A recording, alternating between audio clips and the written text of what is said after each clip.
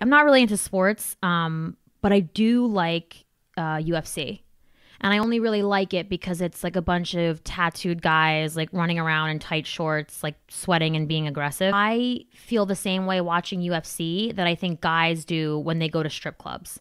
And like I know there are people out there who'd be like, oh, like fighting and stripping are like nothing alike. Think about it. Both you need to be in tip top shape.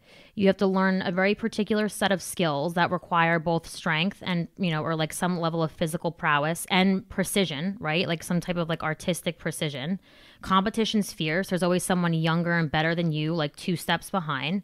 Your career is at best, what, 10 to 15 years if you're lucky. Hey, that like I think both of those jobs are hard. Like using my thighs to spin around 15 feet in the air naked in 4-inch heels or getting savagely beaten by somebody in the octagon. Like either way, I'm coming out a paraplegic from either one of those scenarios.